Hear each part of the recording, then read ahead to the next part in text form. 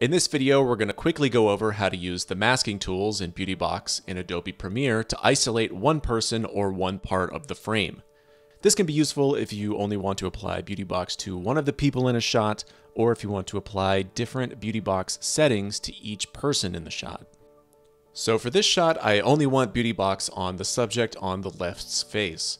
I'm going to apply Beauty Box to the shot and click Analyze Frame in the effect controls to detect the skin tone, and then turn on Show Mask. This shows white areas where Beauty Box is initially detecting skin tones, and both faces and the pink sweater and then a little bit of this shirt are all being detected. I can adjust the hue range, saturation range, and value range sliders to try to remove parts of the shot that I don't want Beauty Box on. And this is doing a good job of removing the shirt on the right, but I still have both faces. So since these are two people who are on opposite sides and I know they're going to stay there, I can really easily use a mask to isolate one of them. In Premiere, the Beauty Box masking controls are at the top above the smoothing amount. We have videos that go over masking in After Effects, Resolve, and Final Cut that we'll link to in the description. I can click the circle or square to create a mask with that shape and then drag the corners or the whole shape to where I want it, or I can use the pen tool to draw a mask from scratch. Anything outside the mask, Beauty Box is going to completely ignore, which is really easy to see with Show Mask turned on. You see the white and black areas inside the mask, and I can use Analyze Frame, the range sliders, and smoothing sliders.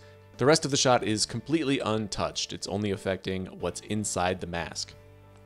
If I click inverted, it's only affecting what's outside this area, so you can draw a mask around something in the background that has color tones similar to your subject's skin, and then invert it if you want to remove that.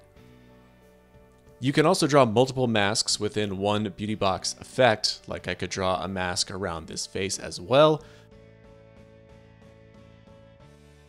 But if you want to use different settings for each mask, like setting the mask area with Analyze Frame and the sliders, or adjusting the smoothing sliders, you want to apply a second Beauty Box effect and draw a mask there.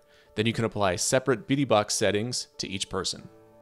So I'm drawing a mask in my second Beauty Box effect around my second person, and then can use all the controls in Beauty Box to set how much smoothing and other options are applied in that area only.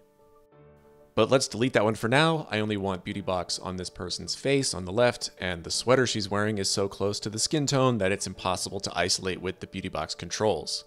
I can adjust this mask so that it cuts off the sweater, and since they aren't moving very much, that might be okay. I'm drawing this mask with a little bit of wiggle room around the sides and top, and then cutting off at the sweater. I can adjust the mask feather to make the mask edge smoother. If I try to draw the mask exactly around the head, I can see that she's going to move in and out of the mask area as I go through the sequence. And in this case, you can try using the tracker by placing the playhead at the beginning of the clip, setting the mask, and then clicking the Track Forward button, and Premiere will try to track the movement and adjust the mask automatically. The more a person turns their head or moves around, the less accurate this is going to be. We have a video covering how to track specific parts of the face, like cheeks or the forehead, which can be used on any part of the face and goes a lot more in depth into tracking that we'll link to in the description. Also, this subject has a big difference between their hair tone and their skin tone. If someone has hair color similar to their skin tone color, it's going to be a lot harder to set Beauty Box to detect the face and nothing else. So it depends on the shot, background color, clothing, hair, but a lot of the time you can just use a quick mask to remove other people or background objects and only apply Beauty Box to one person's face. If you want to try a free demo of Beauty Box, you can go to our website, digitalanarchy.com, and click on the demos page. We also have demos of all of our other plugins, and if you have any questions, you can send us an email at cs@digitalanarchy.com.